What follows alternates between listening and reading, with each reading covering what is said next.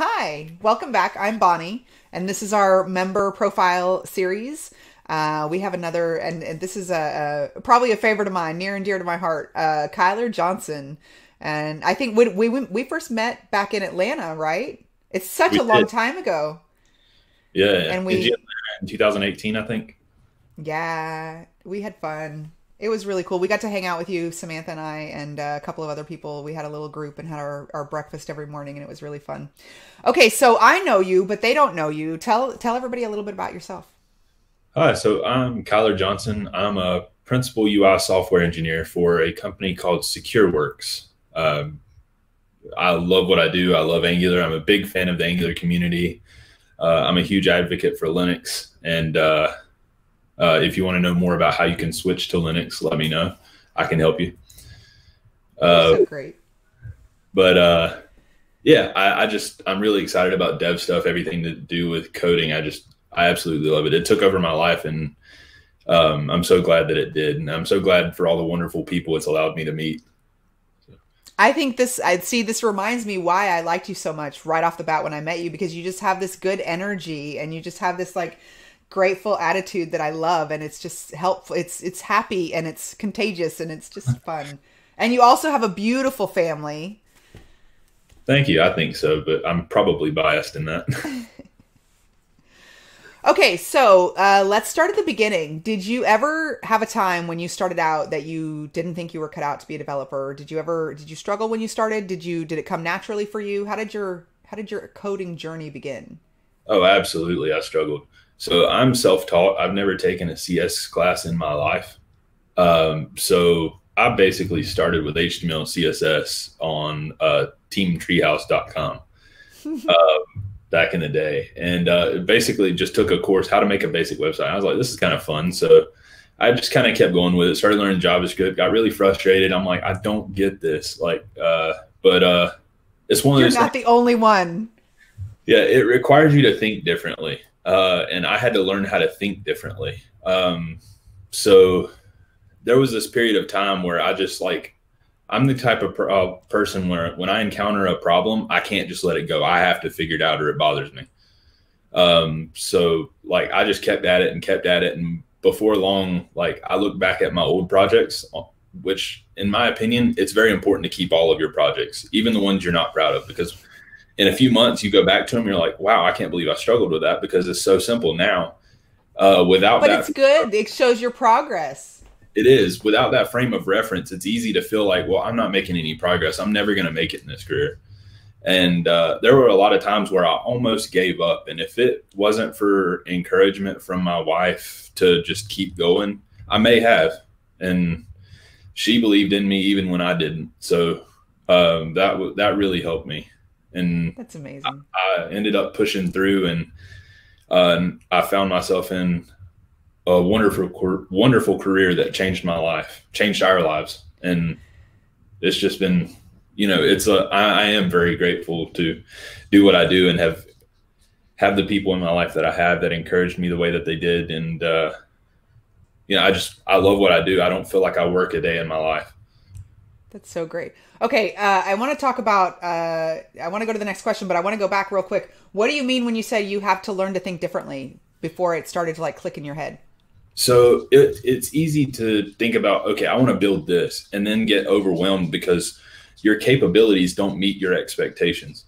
So like you think of all these cool apps or like this cool website you want to build, and then you start getting into it and you're like, you have no idea where to even start. And when you're a beginner, you don't even know the right things to Google in order to find what you need yet. So there's a few things that help me with that. And one is just researching, changing the word choice when I'm searching things, or listening to podcasts. So I had a long commute, and I listened to podcasts every day, all day, like through my commute and everything. And that exposed me to a lot of different concepts that were out there that I then Googled and then learned about. And I didn't learn super in depth. I just became aware that those things were out there. And that awareness of knowing like, hey, there's Moment.js out there that helps with, date conversions and that sort of thing. For example, that's just one example. when I was dealing with dates and it was difficult and I didn't know where to go. But because I knew about Moment.js, I didn't know how to use it or whatever, but I knew that it was out there. It existed if I needed it. So just stuff like that helped me understand how to Google, how to research to find the answers that I want. And that just takes a little bit of time. And, you know, and tenacity. You got to be a little stubborn to make it as a developer. Absolutely. And I'm pretty sure I have some people that will attest to my stubbornness. Well, it seems to serve you well. It's got you this far. Okay, so the next question I think you might have already answered. Did anyone help you in a significant way? And it sounds like your beautiful wife. And you guys are still together going strong. We are. We have our first child. She encouraged me and believed in me even when I didn't. We were going through some financially difficult times then. And now because of her encouragement and because of my career trajectory, we thankfully are not going through hard times anymore. That's so good. There was a guy named Philip Hancock who gave me my first opportunity as a developer, and he took a chance on me because I didn't know enough to be productive yet. He took a big chance on me. So about 7 months after I started learning to code, and he and his team helped level me up essentially, and I became a pretty good developer from there. And then from there, I met a guy named Josh Oppenheim, who you know. And I remember Josh from Atlanta. Yeah, so shout out to Josh Oppenheim. He's fun. Oh yeah, so he actually took some difficult concepts for me and like explained them to me and helped me kind of understand how these things worked. And he was not an Angular developer when I met him. Is he now drinking the Kool-Aid? He likes Angular. He's dope. He's been in the Angular ecosystem for a little while, knows a little bit about it, but he's more of a back-end guy. So yeah, I know he's working over at this dot now. Yeah. He loves Angular, loves React, but what he really loves to do is back-end type stuff like GraphQL and Node and stuff like that. And he's very good at it, very knowledgeable in JavaScript and stuff like that. So but he really helped me understand some of the more difficult concepts. And there was this period of time, at this point in time, I was still in this stage where when I wanted to learn something new, I had to go look up tutorials on it. Docs were just still too overwhelming, and there were too many buzzwords I didn't know back then or concepts that I didn't understand. He helped me bridge the gap to where I could read the docs and understand something, which has been, pretty instrumental. So he was a big help also. And then at my last company, there was an architect named Jim Moore, and no matter how busy he was, he always took the time to explain difficult concepts, why he made the architectural decisions he made. And I worked with him for a couple years, and he really helped me level up my architectural ability, the way I think about design systems across an organization and across teams. Without any of these people, I wouldn't be where I am today. That's so great. This is one of the things that I love so much about you, Kyler, because you have so much gratitude in you, and I think it just breeds happiness, I love it. What do you listen to when you code? So, do you have a programming playlist? I do. So I kind of listen to different things based on my mood. So sometimes when life is crazy, and I just need to calm down in order to focus, I like to listen to Skyrim ambience, just like the ambient music that plays in the background when you're playing. That is really good music on a video game. It's so relaxing, especially the nighttime ambience. So I'm relaxing so I can concentrate. I'm writing that down because that's a good tip. Yeah, and there's one on YouTube for if you have premium, you can listen to it for 10 hours straight without without commercials or anything. So it's it's really good. And then sometimes when I got to get amped up, I'm ready to go. I'm let's do this. Let's crank out some code. I like to listen to Mr. Robot soundtrack. So, that's a good soundtrack too. These are good tips. And then if neither one of them are kind of in the or if I'm not feeling either one of those, it's usually like I love to listen to thunderstorms or the sound of rain. Oh, So wow. Well, that's I kind live of in the Netherlands now. I get that a lot. Just open the window. I love it. Yeah, I have a playlist for like waking up when I'm tired. I have a playlist for like mellow stuff, and then I have an instrumental for when I really need to focus. And it's very interesting what people listen to when they code because it's really different, and it's just tells a little bit about them, you know. Oh yeah. Okay, do you have a strategy or strategies for helping you focus on the days when you're just really not feeling it, or if you're working on something tedious or difficult? Do you have any strategies for helping on those days? Sure. So I like to use the Pomodoro technique. So it helps me stay focused when I focus intently for, let's say, 20 minutes. And then I'll get up and walk around for 5 minutes, do some stretches, uh, talk to my wife for a minute, uh, go hug my daughter, stuff like that, and then come back to it. And then if I give my mind a break on something that's just really tedious or something I'm not really looking forward to, then I find that I'm able to focus better and get a little bit more done that way, despite taking more breaks. I agree. I love the pond. That's probably the most popular that a lot of people do. And I it took me a long time to learn it, and I wish that I had really figured that out sooner in my development career because I didn't really start doing Pomodoros until like the last couple years. But I've been developing way before that, and there were sometimes it's hard. It's hard to on those days when you've got stuff to do, but you're just not feeling it. And most of the time, it's not a problem, but sometimes it's just good to have those strategies for when you need them. Oh yeah, for sure. Okay, what is your Angular story? When did you get started with Angular? So I first started learning Angular 1 in 2015 and Wow. did some cool things with that. Worked on a little bit of a Angular 1 Firebase Angular Fire project for a little bit there, and didn't get super deep into Angular 1 at the time because I guess that was 2016, not 2015. But when Angular 2 came out, I was definitely plugged in. I was waiting for it. The day it came out, I started playing around with it, and Me too. I had an Angular 2 app actually in production that helped support like 2 or 3 weeks later. Um, Wow. so So that you was, were an early adopter.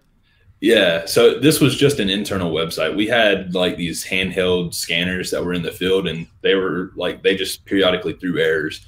Uh, and but every error that they threw could be fixed remotely. So our support guys were having trouble going through and they were having trouble getting those in real time. So we set up Firebase Angular Fire. We put in some code in the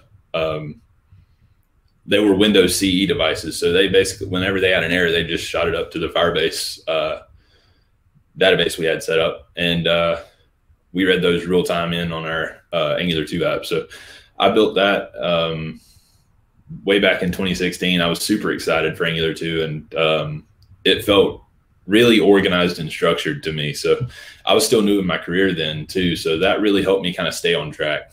And since then, during that process, I got into it and started listening to Angular Air, and just like the community was just really awesome around Angular. So the community is what kept me there. And I've been a big fan of Angular ever since. Every time I had the opportunity, I used Angular. I pushed for it everywhere. And everything I've built pretty much since then has been in Angular, unless I had absolutely no choice. Yeah, it's a nice framework. I mean, I think the learning curve is a little bit steep, but once you know how to use it, it's just so nice. Oh yeah. The biggest thing for me that was the learning curve of RxJS, the Yeah, me too. data composition and data flow. You have to think about it differently with RxJS, but once you do, once you wrap your head around that, and it took me a while, but once I did, it was so much simpler. Yeah, I think it's really visual. It helped me a lot when the whole marbles came out and there started being like visual. I think it was like Learn RxJS, or there's, all the different, it's the marble diagrams that show the marble diagrams, basically. It Oh yeah. really helped me to understand and wrap my head around it so much when I started seeing those marble diagrams. Oh yeah, me too. I think that's the trick for a lot of the more abstract concepts. Those, if you can't really see what's going on under the hood to have a diagram to understand like this goes here, and it helps so much. Oh yeah. Okay, what is your favorite thing to nerd out over? What do you really like working on? So that's a hard one for me because I nerd out over almost everything, I feel like. So anytime I'm working in Angular, I'm like super happy. I love optimizing NGRX. So like if you have a complex NGRX implementation, I love finding ways to optimize that, and limiting the number of change detection cycles that fire, and stuff like that. That kind of stuff around change detection strategies, and um, component design, reusable component design, that kind of stuff. Optimization, not for just for user experience or performance, but also for dev experience. I love that kind of thing. That's probably what I nerd out over the most. That's so great. That's actually pretty challenging for a lot of people. Exactly what you just said is something that some people struggle with. So It's still challenging maybe for me, but I enjoy it. maybe as you have time, you can we'll see you in the community doing a couple of tutorials and meetups about this, because this is something that you're passionate about, but also it's tricky to do well. Yeah, I feel like there's always a trade-off. If you get really good at one, there's kind of a balance you have to find, I think. But yeah, I would love to get more involved in the community and talk about this stuff. But There's a wife whole life. and stuff like that kind of makes that difficult right now. But when my daughter, she's about a year and a half for anybody who doesn't know, and she's Adorable. some days, but she is adorable, but she's a handful some days. And my wonderful wife she's such a warrior. She chases our child around all day, and somehow still manages to cook these amazing meals. I'm super spoiled. Now I'm hungry, Kyler. Yeah, I haven't had lunch yet. So Don't torture me. when I'm done working, I try to help her out as much as possible. So Yeah, well, that's understandable. The family is important. Oh yeah, Especially you have such a great family. when she's a little older, I definitely hope to have some more time to dive back into community type stuff. I still write blogs. I've been writing blogs for indepth.dev. So I'm working on my next one, but along with family stuff, I don't get them out as quickly as I'd like, but That's okay. Well, I would love to see you on some meetups once your schedule opens up more, because I just think that you're really like, I think that you're a good writer, but I also think that you like, it doesn't all come out in the articles, and sometimes it's just so good to have. And like I said, that's why I started this series, because I want people to like see like who you are, because I think you're so fun, and it just doesn't come across on the internet, like how you just have this good energy that I really like. well, thank you. Yeah, I'd love to do that. Welcome.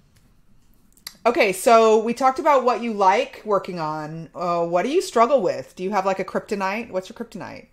I would say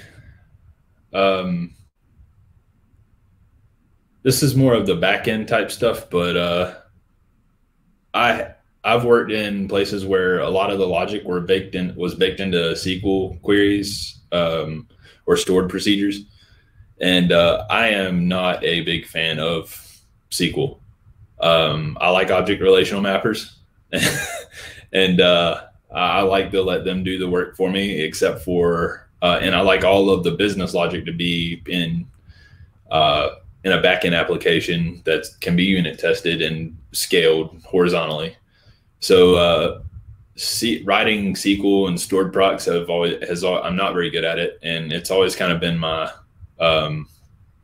something I really hated to do. That's all right. You don't have to live like that. But you don't have to do that anymore, or you still have to do that sometimes? You got to suffer through it?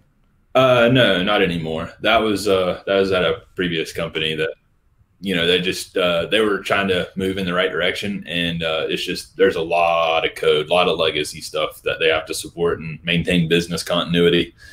So, they're kind of trapped by a tech debt there, but they're trending in the right direction. They're moving away from it, but still a lot there that we have to touch. I remember when I first got somebody gave me a REST API, and I got to just query the REST API and I didn't have to write SQL queries anymore. And I was so happy. I was like, this is so cool. This REST API, it was the coolest thing. And then I learned GraphQL a couple years ago and I was like, this is the new coolest thing. Oh yeah. So yeah, I have not personally written a SQL query in a really long time, but I remember we've evolved since then. That's so great. Oh yeah. Okay, so how about work? How do you define job satisfaction as a developer? So I think And are you satisfied as your job? I am very satisfied. My company, SecureWorks, is amazing. We're all fully remote. Of course, I think most people are now because of COVID, but it's incredible how well they maintain the collaborative culture. You feel connected to people, even though we're all fully remote, like all over the United States, really. And how do you do that? How do you feel connected? What is the secret? We have what we call water cooler meetings once a week in the mornings, where we just kind of get together and hang out. And then we have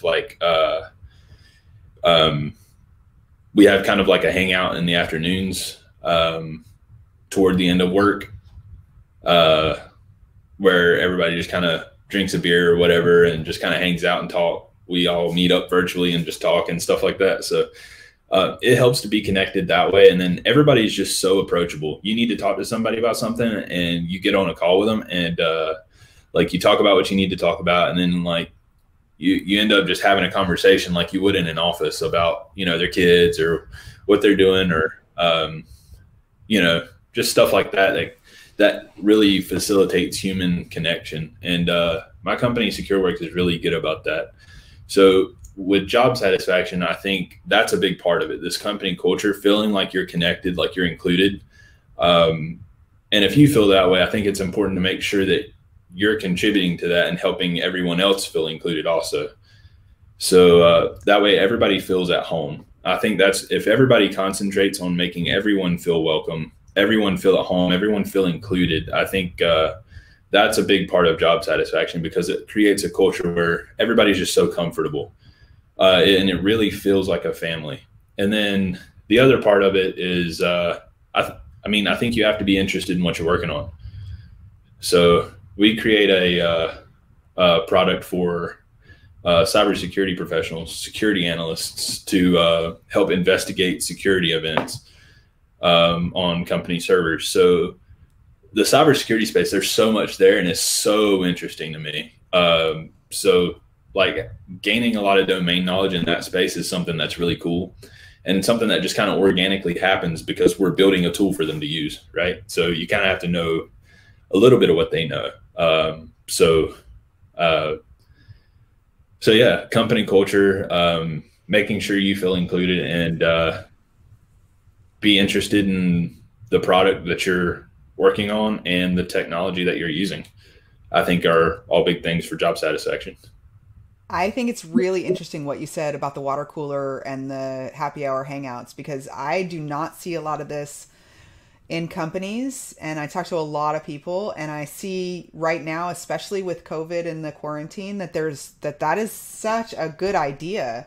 And I really feel like it would make such a big difference because this is something like, and again, this is one of the reasons why I started this interview series, is because a lot of people are very isolated and people are struggling with that right now all over the world. And I just wanted to get people to turn on their cameras and start to kind of get to know each other a little bit. And it sounds like they're doing that at SecureWorks. Is that what the company's called? Yep. That's amazing. So how do you feel? I mean, I think it's a great idea because I really, because you know me, right? I'm very social. But do you feel like that, and I kind of know the answer for myself, but I just want to ask anyway, because I actually talk about this specifically in my architect training about communication between teams and what happens to the code if it's bad. And I actually had the week 4 this morning and we just went back to that at the end of the talk and said, I really want to reiterate this point. Your teams need to be communicating with each other. The humans need to be able to talk to the other humans. And it sounds like not only are you guys like having those conversations, but having a get together with, without an agenda, where you can just have an organic, how are you doing? How's it going? So then, because I think some teams are just so busy and it's like work, and you just like get your head down and work as fast as you can. And there's this pressure, but then you don't actually have that social interaction, especially because we're all remote. So From your perspective, does that make a difference in the actual code that your team produces? Yeah, I think so. I think it takes a lot of pressure off of people, and not just that, but like the way you have to count on your teammates to do what they do and stuff like that. It's uh, and it always helps. What the water coolers and the happy hours do is they take the connection between you and your coworkers, and they move it beyond professional. So, like it's almost like an opportunity for them to be not your coworker but your friend at that point. So That's really missing these days. it is, and it's a deeper. The connection goes a little bit deeper. So instead of like reaching out to your coworker about this thing you're working on, now it's just like you're reaching out to so and so who it's Tuesday, so she has to take her daughter to swim practice or something like that. So you better meet up with her sooner rather than later because she's going to have to go early. And it's not just around stuff like that, but it's that connection. And it's just like, hey, I got this going on. I'm working on this. I need this from you whenever you can get it. No rush or anything. It changes the way you interact. You feel more comfortable with one another. You understand how to take one another. And it reduces the chance that something you say might be taken in the wrong way, like through chat, because so much is lost through chat, right? So, especially when everybody's stressed out. Yeah, but when you know the person and you're like, you have that deeper connection with them, it's like, oh, I know they didn't mean that how it sounds. You interpret those messages differently. It's like, or you can say, listen, you. Yeah. How long have you worked there? About 5 months, 6 months, maybe. All right. And it's going really well. Oh yeah. And are they still hiring? They are. Last I heard, we have 7 open recs. Wow. We're on Angular 10. We're using NX. We're doing a lot of cool stuff with DataViz with D3. NGRX implementations, and we're getting a Scully doc site going. So wow. A lot of exciting things going on. And like I said, I work with a lot of wonderful people, a lot of very, very, very smart people. And it's been a lot of fun. So. Well, we're almost out of time for now, but if it's okay with them, we can schedule another interview and talk more, because I mean, it just sounds like such a cool company culture, and the fact that they're hiring, it would be interesting to see like what kind of positions they're hiring and what kind of stuff they're looking for. And so if it's okay with them, we'll schedule another interview and just talk about that specifically. We'll interview you again and get some more information about that. But for now, just one last question, and we're going to wrap this up, and then hopefully we can schedule another one, because that just sounds like, and the fact that they're hiring, I think we should just have a whole conversation about that, if it's okay with them. Okay, so last question for today. What are you working on now? What are you excited about next? What's next for Kyler Johnson? So I guess tech-wise, I'm just like diving into things that I haven't really had time to dive into as much. So I'm learning a lot more about unit testing in Angular, different ways to do it. I've been playing around a lot with Observer Spy test library. I was going to say, you need to go spend some time with Shai Resnick. Oh yeah, Shai Resnick is awesome, and the stuff he's doing is awesome. And for anyone who doesn't know, Observer Spy is an alternative to Marbles that I feel like is a lot simpler to use to test your observables. And then I've been a coworker of mine, Ryan Timms, put me on this this library called Shallow Render that basically stubs out your component for you. You don't have to write all the code, all of the test bed code for your Angular component tests. It's called Shallow Bed? Shallow Render. Shallow Render. Yeah. That sounds cool. So it does all that for you. So you don't have to write all that boilerplate test bed stuff. You just do you do your before each, and then you write your tests and make your assertions and stuff like that. It's really cool. It saved a lot of time too. That's awesome. Yeah.